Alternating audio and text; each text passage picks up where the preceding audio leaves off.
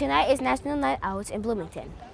A great chance for good food and better company. It's just kind of a time to get to know our neighbors and to intermingle. The 32nd Annual National Night Out brought block parties to churches, apartment complexes, and homes. I have been doing this 18 years in the neighborhood.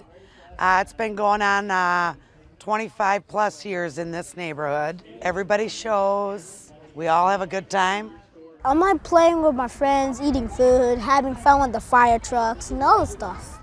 While our camera crew missed the fire trucks, these kids couldn't stop talking about it.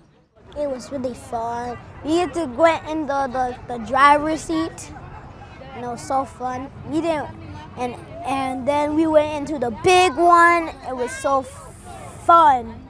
They had a small one that came first, and then a big one came. It was awesome.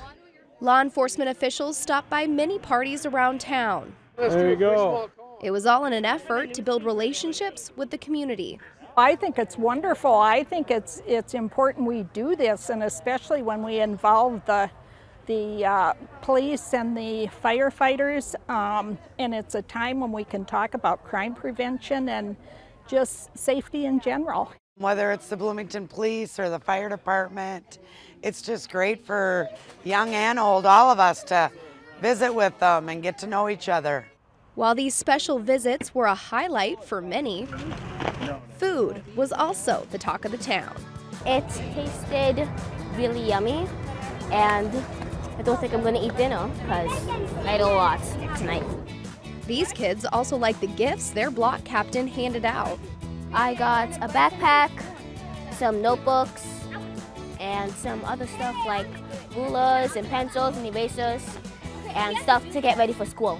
And before I wasn't ready, but now I am. A successful summer night for community members and law enforcement alike.